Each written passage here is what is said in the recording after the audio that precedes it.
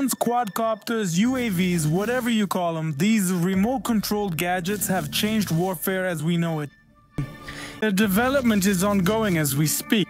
Many once risky tasks are now easily handled by UAVs.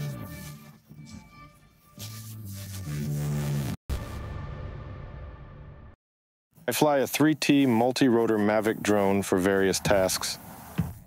When we have a shooting mission, I do recon, locate targets and objects, and provide firing corrections. During combat, I make real-time adjustments. It really simplifies our work because with the drone, you get an instant aerial view. You can roughly estimate deviations by eye, making things more precise. Yeah, it's quite effective. Mechanized units are key players on the battlefield. Motorized infantry handle defense, assaults, and liberating towns. Infantry always need new tech, regardless of their equipment.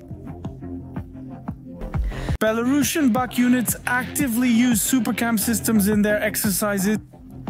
Each unit has dozens of specialists operating modern quadcopters.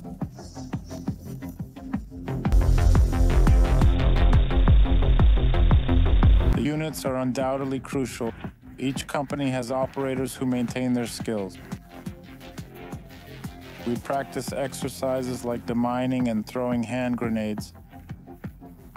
Our detachment has been part of the brigade for 4 years. We conduct aerial recon, adjust artillery fire, and often work to reinforce state borders. Drones in war are expendable. No time to wait for new aerial units in combat. Trench workshops for repairing and assembling drones are becoming common. Slonim brigade operators can build, use, and repair UAVs efficiently. This room is for repairing the supercams that landed on the stone over there. If there's a small crack, we can fix it ourselves. We handle minor breakdowns on our own. We use 3D printing and glue for repairs.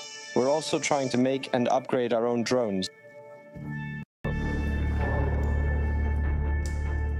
Captain Evgeny Shashkin is one of those who lives and breathes drones. He can talk for hours about the latest drone trends and designs various devices for UAVs to drop payloads.